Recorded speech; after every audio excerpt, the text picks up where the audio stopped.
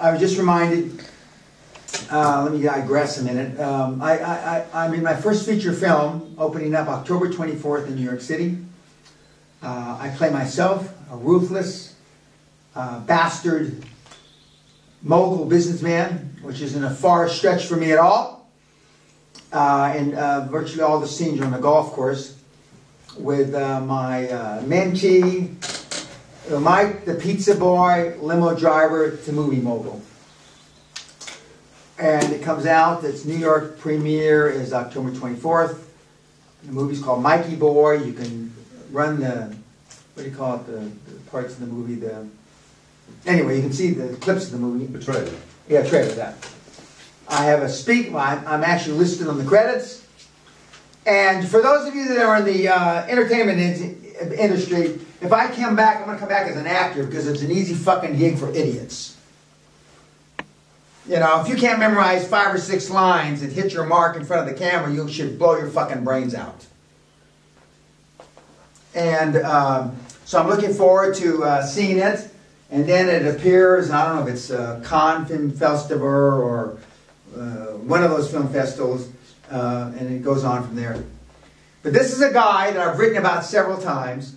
He came to me when he was 25, 26, and he says, I want to make motion pictures like Steven Spielberg, Mr. Peña. Another mentee introduced me to him. And I said, what do you do now? He says, I fling pizzas. It's a far stretch. I got a black belt in something. I forget what he's got a black belt in, but you know. And I said, well, the easiest way to meet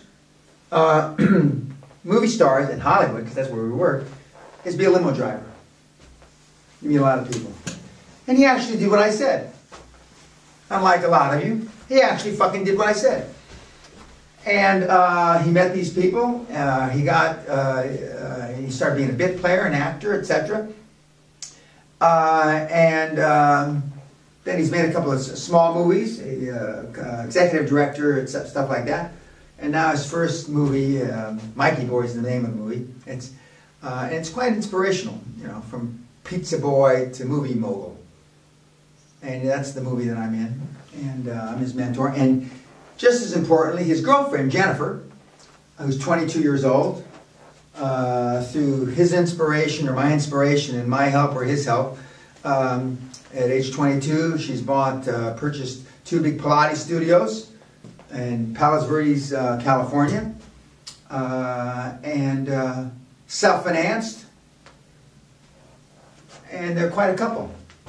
And she's a real good-looking girl. I had some of the pictures I had with them on Facebook recently, and she's a good kid, very, very nice. Neither of them drink or smoke. All they do is work. Very non-European. Very non-European.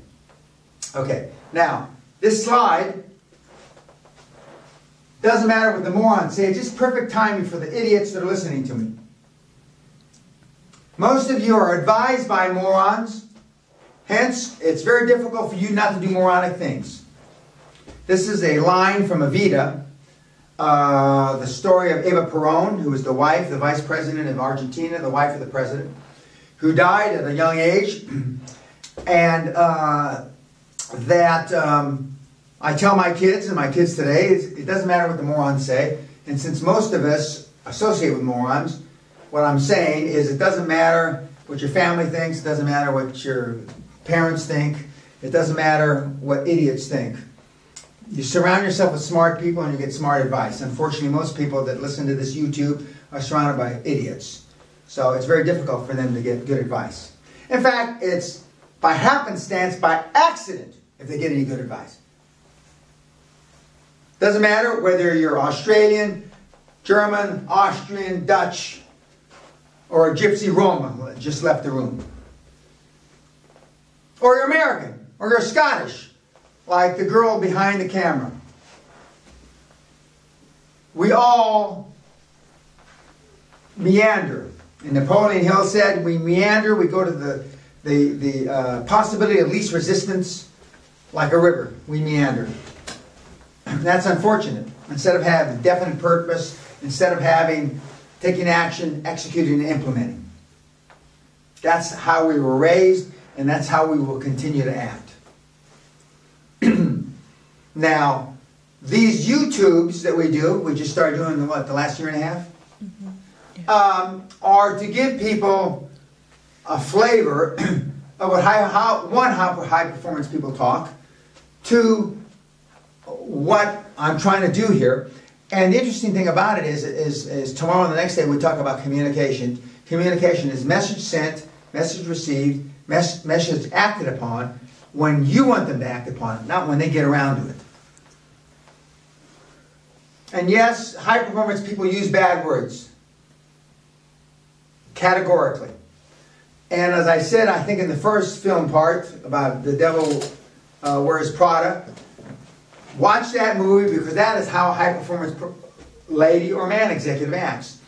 And if you've never worked for somebody like Meryl Streep in the movie, and the name of the magazine she supposedly ran was Runway, you haven't worked for a high performance person.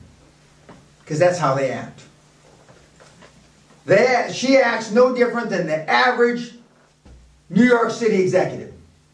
Upper New York City executive. Let alone somebody that runs a big magazine like she does in the movie. That's the real world of high performers.